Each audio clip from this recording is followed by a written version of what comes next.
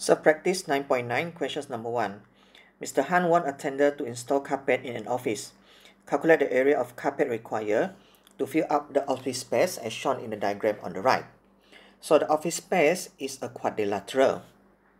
So if we draw a diagonal here, it's going to split this quadrilateral into two triangles.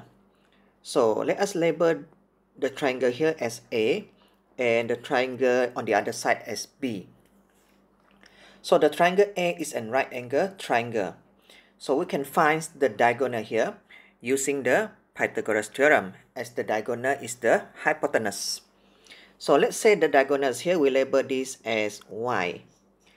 To find the y is going to be the square root of 16 square plus 20.5 square. So the answer of the y will be 26 meter. So to find the area of the triangle A, we can just use the formula 1/2 times base times height.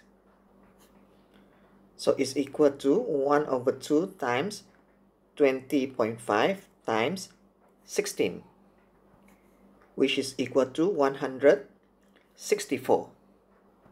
As for triangle B, as the length of three sides are known, then we can solve this using the Heron's formula.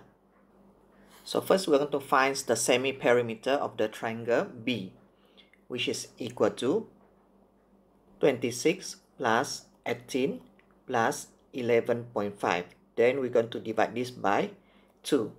So the semi-perimeter is equal to 27.75. Now we can find the area of the triangle B. It will be the square root of 27.75 times 27.75 minus 26 times 27.75 minus 18 times 27.75 minus 11.5. The answer is 87.716. Now we can find the area of the carpet, which is 164 plus 87.716, which is equal to 251.716. Questions number 2. The diagram on the right shows a decorations in the shape of pyramid. The decorations has a triangular base PQR. Vertex B is vertically above vertex P. Given PQ equal to 4 cm, PV equal to 10 cm, VR equal to 15 cm, and the angle VQR is equal to 80 degrees. Calculate the area of the inclined surface of the decorations. So the inclined surface of the decorations here is actually the flat surface of the triangle VQR. As vertex V is vertically above vertex P, this means the angle VPR and the angle VPQ will be equal to 90.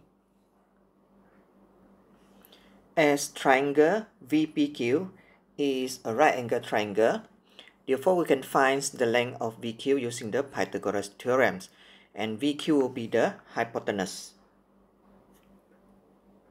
VQ will equal to the square root of 4 square plus 10 square. The answer of this is 10.77. So now let us focus on the triangle VQR. So if we are able to find what is the angle QVR, then we're going to have two sides and one included angle. Then we can find the area of the inclined surface here using the formula 1/2 AB sin C. So based on the information that we have, this 80 degree is opposite this 15, whereas this 10.77 is opposite the angle R here. So using sine rule, we will find the angle R first.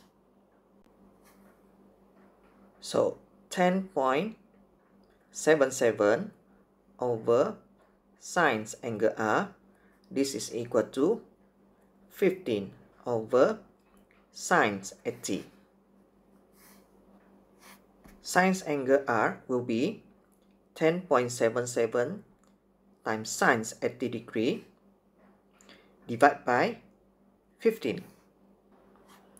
So angle R will be the inverse sine of the answer here, which is equal to 45 degree. So now we can find the angle V, which is equal to 180 minus 80 minus 45, which is equal to 55 degree. So now we have the information of the length of two sides and one included angle. So now we can find the area of the inclined surface VQR. This will equal to 1 over 2 times 10.77 times 15 times sine 55 degree. The answer is 66.17.